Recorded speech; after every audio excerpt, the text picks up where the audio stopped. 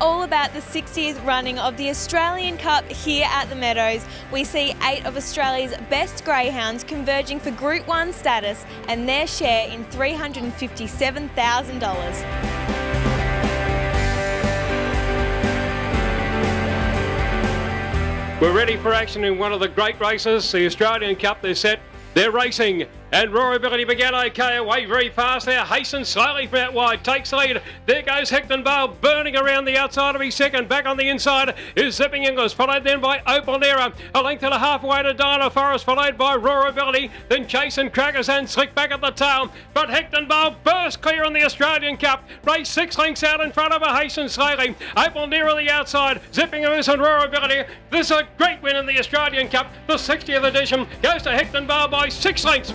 Hastings Slowly second, a breathtaking performance to win a third in the race. Opal Nera.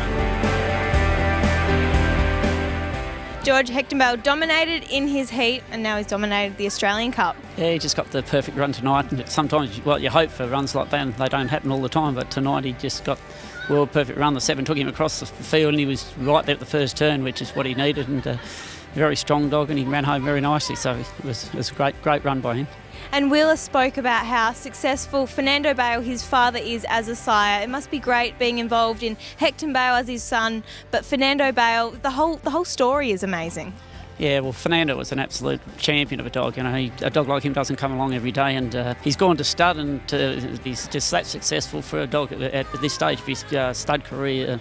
He looks like the next Brett Lee, because Brett Lee was great on the track and great at stud, and Fernando's looking like being the same.